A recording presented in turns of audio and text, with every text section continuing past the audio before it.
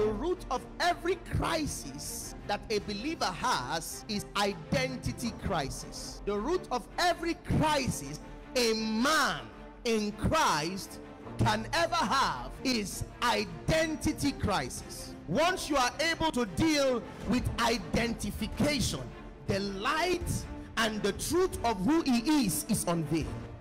Welcome to the moment of revelational teaching with Prophet Dr. Kristen E. Samuel, bringing to you the revelation of Christ. Stay tuned. So today I want to be sharing with you on what I started last week. I titled Living the Supernatural. Someone say with me, Living the Supernatural. Louder, say Living the Supernatural. Every man who is a citizen of God's kingdom ought to live, ought to operate in what we call the supernatural. The supernatural is the lifeline of the believer. The moment you found yourself as a citizen of this kingdom, the life and the lifestyle you ought to exhibit is a life called the supernatural. I mean, the God we serve is a God who functions in the supernatural. We see in Genesis chapter 1 verse 1, the Bible says, in the beginning God created the heavens and the earth. And then we see in verse 2, there was a chaotic disorder. The earth was without form and void, and darkness covered the face of the deep. We could see in God's own creation there was a chaotic disorder. And the first thing we discovered God doing, God was not running around. God was not running helter-skelter. God was not looking for who to help him. The first thing that God did, God sent forth the force of the supernatural. God sent forth the person who manifests the supernatural, called the Holy Spirit. We see the Holy Spirit come into play in verse 3. The Bible says, and in verse 2, and the Spirit of the Lord was hovering over the face of the deep. The Spirit of the Lord was moving over the face of the waters. That is in the face of the situation. No matter how dark your situation is, once you involve the Holy Spirit, the supernatural takes over. I wish I was talking to somebody here. Once the Holy Spirit comes in contact with your situation, the supernatural swallows that natural occurrence. I wish I was communicating. So the believer ought to live the supernatural naturally. The believer ought to live the supernatural naturally, and ought to live the natural supernaturally. He ought to live the supernatural naturally, and ought to live the natural supernaturally. That means he functions in two worlds. He lives as a human being, but beyond his natural livelihood is a spiritual life that has been gifted to him by God. It's called the life of the Spirit. That's why Jesus met a man called Nicodemus in John chapter 3 verse 3. Put it up on the screen for me. John chapter 3 verse 3. Are you blessed today? John chapter 3 verse 3. Jesus met a man called Nicodemus. When Nicodemus appeared to Jesus, he said to Jesus, you are a good teacher that was sent from heaven by God. Let's look at verse 1. Verse 1. There was a man of the Pharisee named Nicodemus, a ruler of the Jews. Next verse. Then came Jesus. Then the same came to Jesus by night, and said unto him, Rabbi, we know thou art a teacher come from God. For no man can do these miracles that thou doest except God be with him. It was clear. No man can do these miracles. These miracles are a proof that this man functions in the supernatural naturally. This man is not a natural person. These miracles are a proof. The proof that you are a Christian is not because you talk the word. The proof that you are a Christian is because you can demonstrate God's power.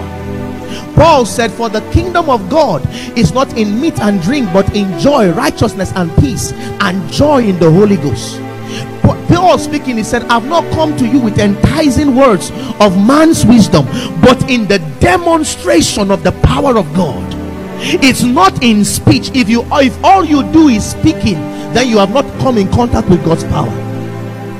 God's power is the life of the believer. That means the believer ought to demonstrate God's power, and God's power is the supernatural in the believer. So look at what Nicodemus said to Jesus. No man can do these miracles.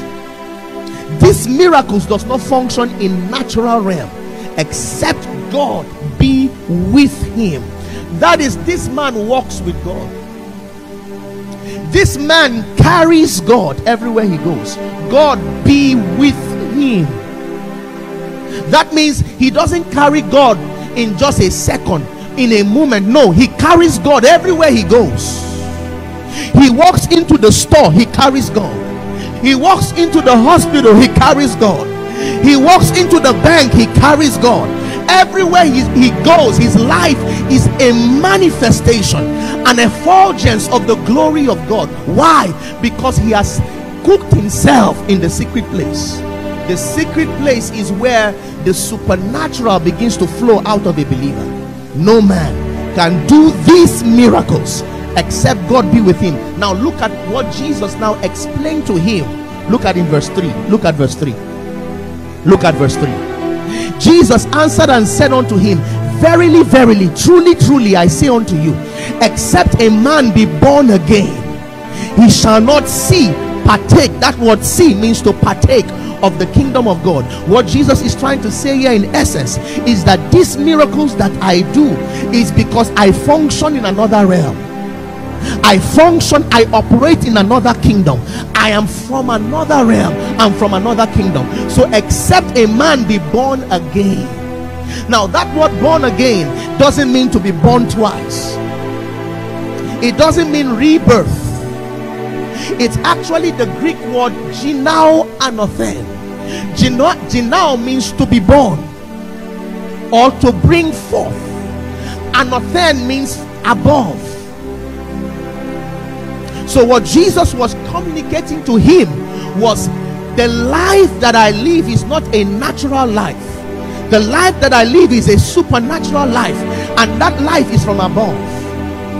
Ginao anothen. So except a man be brought forth from above, he cannot partake. The word see means he cannot partake of the kingdom of God. That means as a child of the kingdom, you function in the supernatural.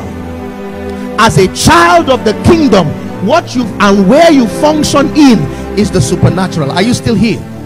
Are you blessed today? Let's look at Genesis chapter 2 verse 15. I want to show you something that happened in Genesis. The Bible speaking in Genesis chapter 1 verse 26. Genesis 2:15. Put it up on the screen. That God created man in his image, and in his likeness God created man. And God said to man, be fruitful, multiply, replenish the earth, and have dominion. Now look at what God now did after he created man. In Genesis chapter 2 verse 15. And the Lord God took the man. The Lord God took the man and put him in the Garden of Eden. One, to dress and to keep it. Now that means where man was not where he will be right now. That means God took him from somewhere. Is the Hebrew word wayikwa. Wayikwa means to take out from. It means man was living somewhere else that was not the presence of God. So God took man out of where he was and placed him in the Garden of Eden, the garden of his presence. Eden means his presence. So God put him in his presence. One, to dress it. That word dress is the priestly office that God gave to man. The priestly office to dress it, to dress his presence. That means every time man appears in his presence, he becomes an intercessor. He becomes a bridge. He becomes a meeting point of God and man. That means God can use him. God can find expression through him to heal his world. That means nothing can be impossible to this man. To dress it is his priestly assignment. So the first thing God did to man was to give him an assignment, and that assignment is the assignment of a priest, to dress it. Leobida, to dress it? A priest. So the first assignment God gave to man was to be a priest, to appear in his presence, to be supernatural as he is. A priest is one who goes into the holies of holies and beholds the glory of God unashamed. And when he comes out, like Moses, the children of Israel put a veil on their face and covered their faces. His presence. When a man is swallowed up with the supernatural, he can walk to an unbeliever, and when he says Jesus is Lord, the unbeliever will drop down, kneel down, and begin to cry, because he's convicted of his sin. Why? Because he's a manifestation of God on the earth. He carries the power of God. He carries the power of God. He carries the presence of God everywhere he goes, because he's a priest to dress it. Now look at 1 Peter chapter 2. 1 Peter chapter 2 verse 9. Are you blessed today? 1 Peter chapter 2 verse 9. Shout, I am blessed. Louder, shout, I am blessed. 1 Peter chapter 2 verse 9. Watch this. But ye are a chosen generation. Remember in Genesis chapter 2 verse 15, God took the man. God took the man. That means where the man was created, where the man was formed, was not in his presence. He was fashioned from the dust of the earth. So he was like every other person. He looked like every other person. But when God placed him here now, his DNA had changed. His geographical location has changed. So what happened? Ye are a chosen generation, a royal priesthood. A royal priesthood, a holy nation. So he's looking at you and he's not seeing an individual. He's looking at you and he's seeing a nation. You are a holy nation. You, individual, not a holy person, a holy nation. That is within you is the capacity to bring forth. You are not just a nation, but you are a set apart nation. Is the Greek word hagios, set apart nation. You are not like every other nation in the earth. You are a set apart nation.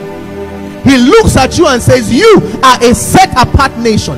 When God speaks to a man, he's not speaking to an individual, he's speaking to a community. So when he looks at you, he's speaking to a community.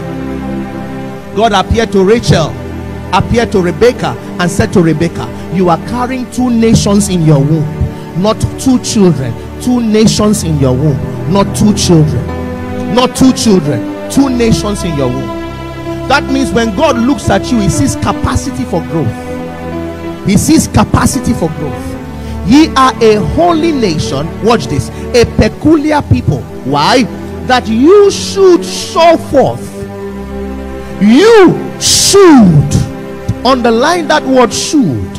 You should. That means the responsibility is on you. You should. But this is who you are. You are a royal priesthood. But until you understand the position and the placement you have, you may not be able to show forth. So the showing forth is a responsibility. You should show forth the praises of him. Now praises there is not singing. No, it's not singing. Praises is not singing. I'm just dancing. No, that's not what praises there is. He didn't say you should show forth the singing. No, you show forth the praises of him. That word praises there is the glory of him, the manifestation of him, the glory of him. You show forth the glory of him who had called you, who hath called you. He is not going to call you, he has called you. It's already done. You have been called. You are already called. You know how people say, oh, I got a calling from the Lord, and they think calling is to be apostle, prophet, pastor, evangelist, bishop. No, every believer is called. That is where with that word there, called you out, is the Greek word ecclesia. ecclesia, called out ones. So every believer has been called of God. You are the called of God, and you answer to his call. You are called out of where? Darkness. That is where you were. Remember, Adam was in darkness. So God took Adam and brought him to his presence. His presence, you're going to see very soon. God is light. Every time you experience the glory of God, the presence of God, all you experience is light. Watch this. Called you out of darkness into not just light, his marvelous light. This light cannot be comprehended. It's marvelous light. That means in this light you can live the supernatural life naturally, called out of darkness into his marvelous light. Are you here today? 1 John chapter 5 verse 14. 1 John chapter 5 verse 14. Just shout, I live the life of God. Louder, say, I live the life of God. 1 John chapter 5 verse 14. 1 John. Now watch this. 1 John chapter 5 verse 4. I'm sorry, verse 4. 1 John chapter 5 verse 4. For whatsoever is born of God overcometh the world. Whatsoever is born of God overcometh the world. And this is the victory that overcometh the world, even our faith. You see, that word victory is the Greek word Nike. You know Nike, the kind of shoes I'm wearing, right? Yeah. It's Nike. Exactly. That's where they get the word from. It's a Greek word. It means victory. It means victory. Whatsoever is born of God Nikes the world. How can a believer be afraid of a witch? You know, I come from a very dark continent, and I grew up seeing the church always praying against witches with zero knowledge. They can pray for 16 hours, but the volume of their speech is against witchcraft. But when they hold the microphone to teach the word, it's emptiness. Every time they want to kill a witch, suffer not a witch to live. Who told you? You are behind the cross. You are behind the cross, because the cross of Jesus does not kill a witch. The cross of Jesus died for the witch to experience salvation. Are you still here? That was Moses and his cruelty. I mean, how do you explain a man who went on Sabbath day to pick firewood so he can cook for his children, and Moses discovered that this man brought firewood, went to pick firewood, and Moses commanded him to be stoned to death? Is that the will of God? God cannot be involved in such. That was Moses' law. That was Moses' pattern of interpreting a God that he did not fully understand. But our understanding of God has been revealed in the person of Jesus Christ. In the person of Jesus Christ. So every time you see them killing witches, praying for witches to die, and before I left, and even when I travel, witchcraft has even multiplied. There are voodoo shrines everywhere. Not just everywhere, but voodoo shrines on the internet now. On the internet, on Instagram, people are patronizing digital witches in Africa on live on the internet. So it did not decrease, rather it multiplied because of lack of knowledge. Because the revelation of Jesus was not revealed. Jesus was not revealed to the people. Look at what John is saying here. Whatsoever is born of God, Jinao of God, you came out of God, you are his offspring, you overcometh the world, this system, this aeon, this age, everything that is in the world, you overcome.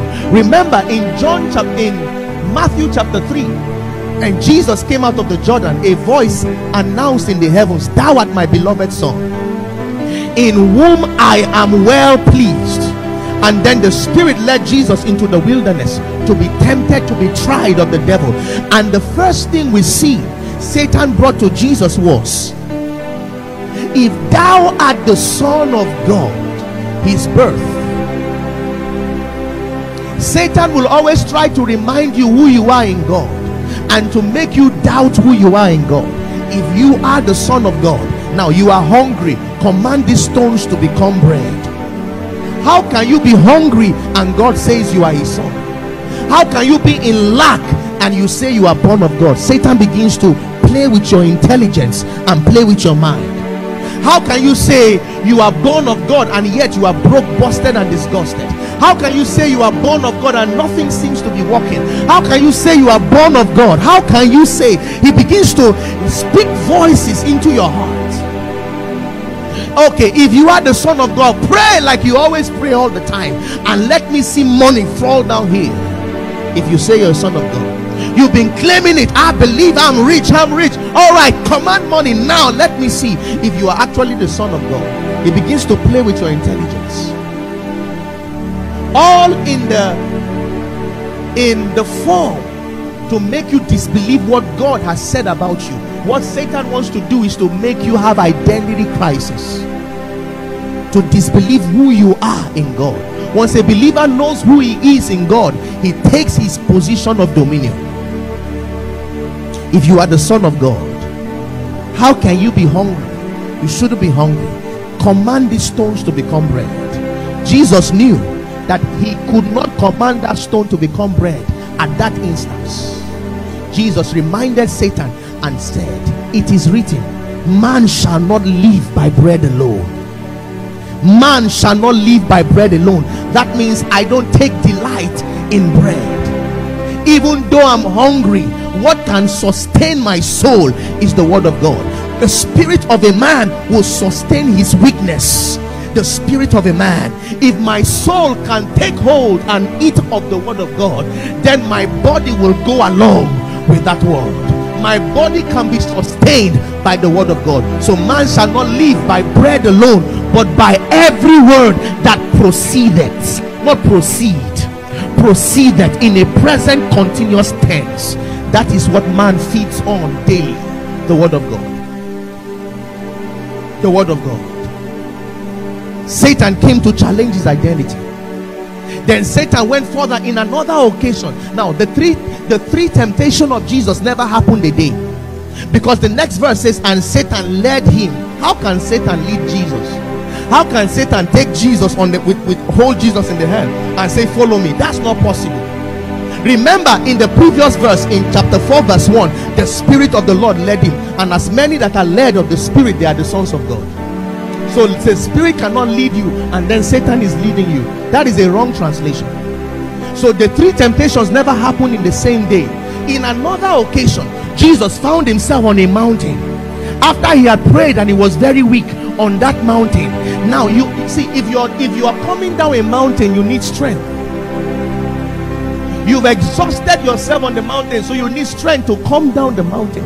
Then the voice of Satan came. If you are the Son of God, it is written this time, he shall command his angels to take charge over you. Jump down.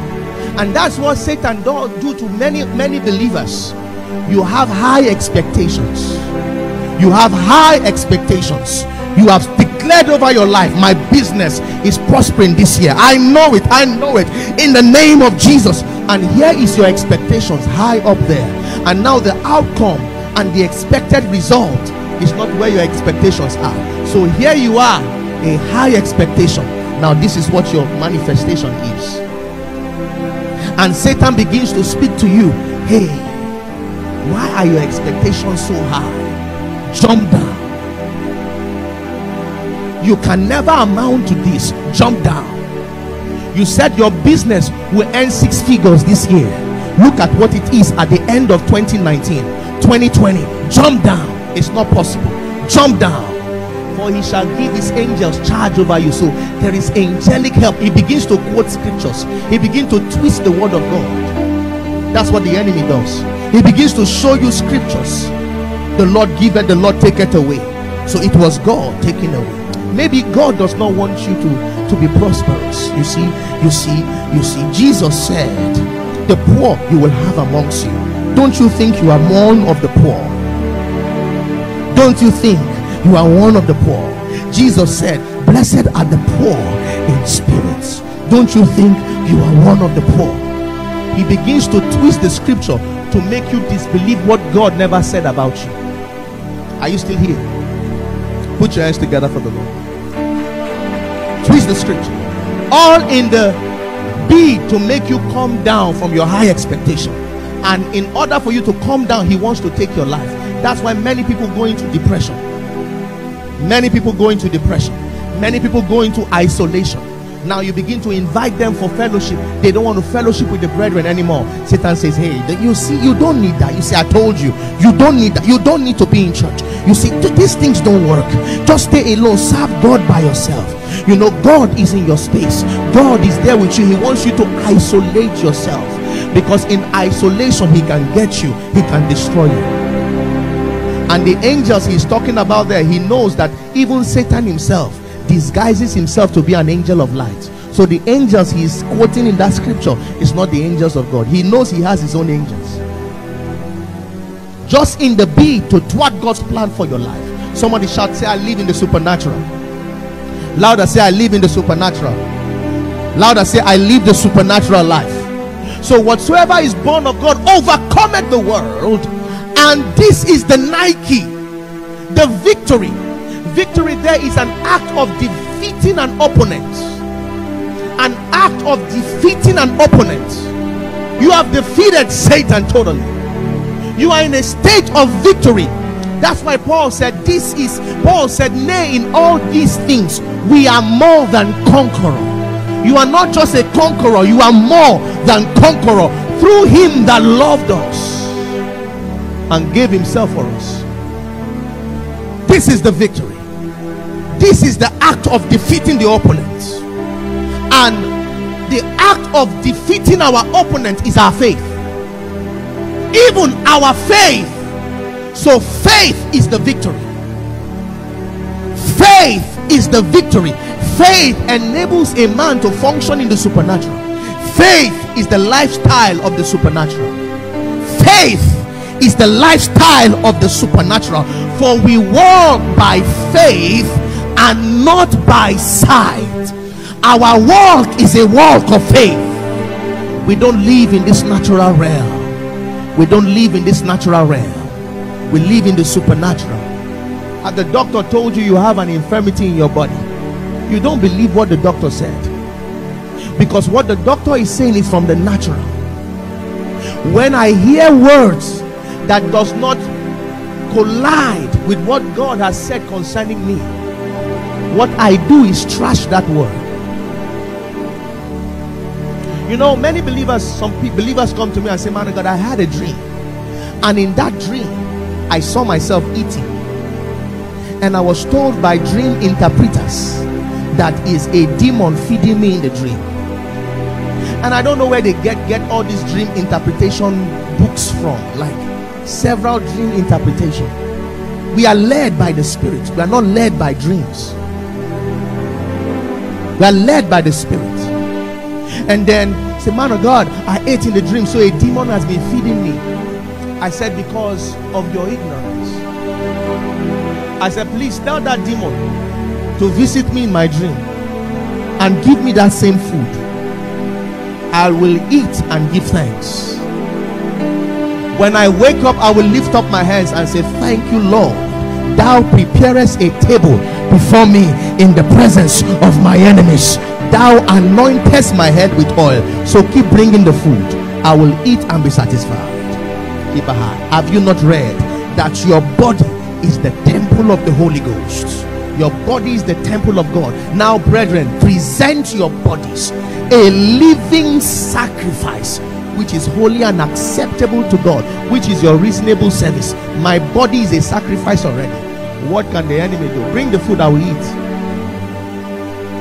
I will eat. So when you have a dream that is not consistent with what God's word have said, what you do when you wake up in the morning is to speak God's word and trash it. You speak God's word and delete the file. That's what you do. Someone came to me and said, man of God, they chase me every night in my dream, and I see a masquerade with a whip. He's chasing and running after me, and he whips me, and I wake up and I literally feel the pain on my back. And I said, you wake up, you woke up? Like you really woke up? They were chasing you and they whipped you and you woke up? Go to sleep, my friend. Go back to sleep now. Take the whip from his hand and chase him. Run after him. If you don't get him, don't wake up. Don't wake up if you don't get that guy. Go to sleep. Go back to sleep, and I do not permit you to wake up until you get that guy and whip him mercilessly. Don't pity him. You woke up. You woke up. How dare you wake up? Don't wake up until you snatch the whip from his hands and whip him mercilessly. How dare you run from a demon? They are chasing you, running after, and you are running. The righteous shall be bold. They shall be bold as a lion. They shall be bold. We don't run. We are not on the defensive. We are on the offensive. We are the one attacking all the time. How can a demon attack you? A witch attack you? Witch. That is a human being that eats like you. A human being that eats like you is the one attacking you. A human being. No, you just speak a word. Mando ratisa paradis. It destroys. Then they see that the authority you have is greater than the one they have. They will know. When you walk in the supernatural, they will know. It's our faith. So faith is the life. Faith is the life. Faith is the life. Are you blessed today? Finally, are you blessed? Finally, I want to show you something. Acts of the Apostles chapter 1 verse 8. Acts of the Apostles chapter 1 verse 8. Hallelujah. Acts of the Apostles chapter 1 verse 8. Jesus said to his disciples before he ascended to heaven, he said, but you shall receive power after the Holy Ghost is come upon you. You shall receive power. That word receive is the Greek word lambano. Lambano means to take hold of. You don't beg for it, you take hold of it. You shall lambano dunamis. Dunamis is the inherent supernatural ability of God. Dunamis is the inherent supernatural ability of God after the Holy Ghost has come upon you. And watch this. And you shall be witnesses unto me in Jerusalem. You see, that word witness is not one who proclaims. When I looked at it in the Greek, it means martyr. That's where witness is. That means one who will defend the faith even unto death. In spite of the situation, he will hold on to God's word. You shall be witnesses unto me in Jerusalem, in Judea, and in Samaria, and unto the uttermost part of the earth. Now let's look at chapter 2 verse 1.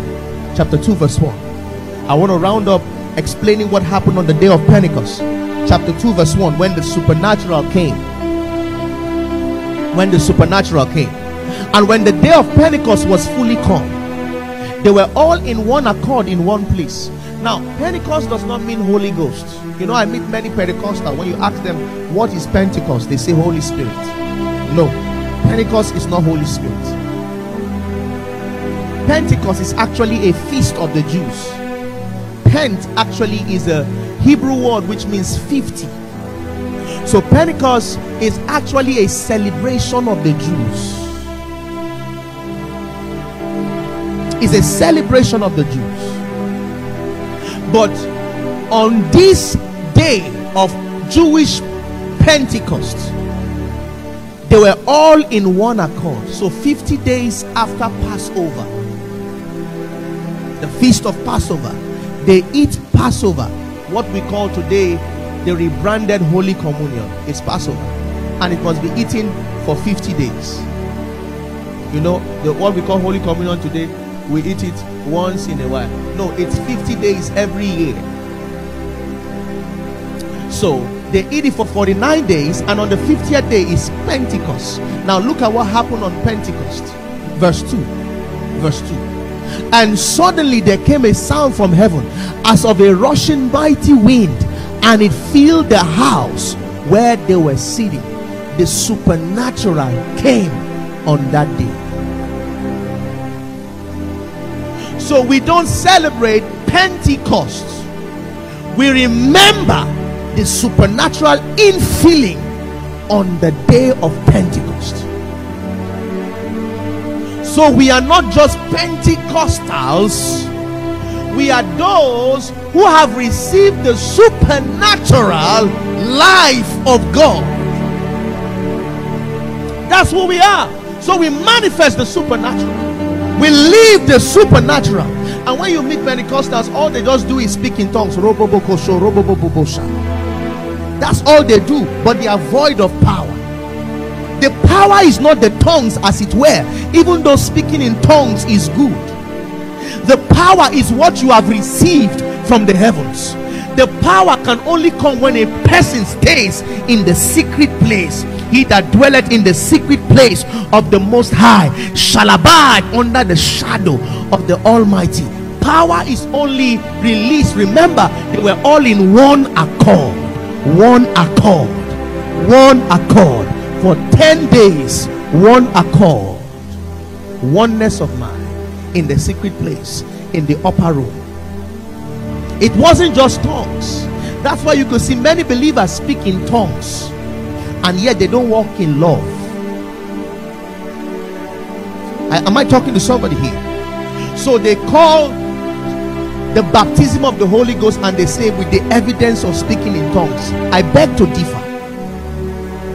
The baptism of the Holy Ghost is not with the evidence of speaking in tongues, even though tongues was one of the things that happened when they received the Holy Ghost. They were filled, and the Holy Ghost gave them utterance. They began to speak, but that is not the evidence. That is not the evidence. The evidence is love. The evidence of the Holy Spirit is not a gift called tongues. The evidence of the Holy Spirit is not prophecy.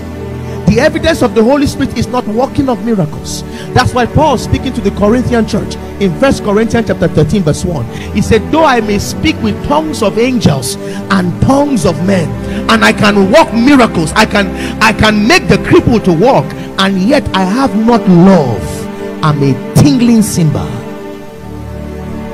So they say baptism of the Holy Ghost with the evidence of speaking in tongues. No, tongues is not the evidence, it's not a proof that you have the Holy Ghost. Because I'm from a dark continent called Africa, and I have met several people who are demon possessed and they speak in tongues.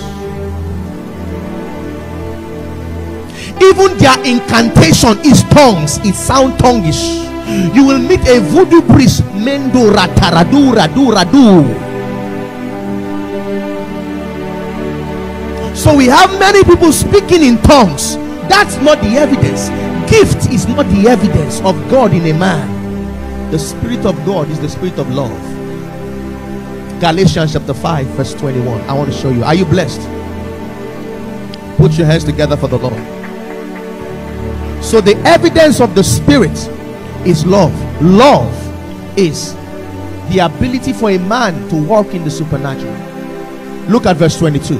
22. But the fruit of the Spirit is love, joy, peace, long suffering, gentleness, goodness, faith. Next verse. Meekness, temperance. Against such there is no law. The fruit of the Spirit is singular, not plural. Is love, joy, peace. So the evidence that a man has contacted the supernatural is that he walks in love. The evidence of the Holy Spirit is love.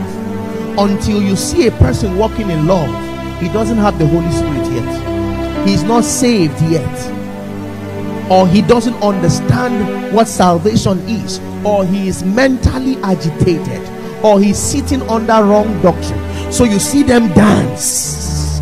They can dance, and when they walk out of the venue, they walk in bitterness, jealousy, envy, strife, hatred, and yet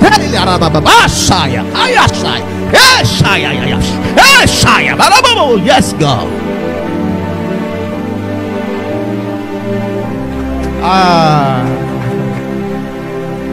They can dance throughout the service. When they walk out, no fruit. A fruit gift is something that was given to you. Fruit is what was planted. Except a corn of wheat falls down and dies, it abides alone. Until the believer dies, he dies to self. He dies to self. He dies to self. When he dies to self, even when you curse him out, he's quiet. He's like a lamb that is led to the slaughter and openeth not his mouth. He dies to self. Even when you take his cloth, he will give you another one. He's not selfish. Love is the way of the supernatural. Rise to your feet, people of God. For more of our messages, follow us on our social media platforms: Facebook at Dr. Kristen E. Samuel, YouTube at Dr. Kristen E. Samuel, Kristen Samuel Ministries, bringing to you the revelation of Christ.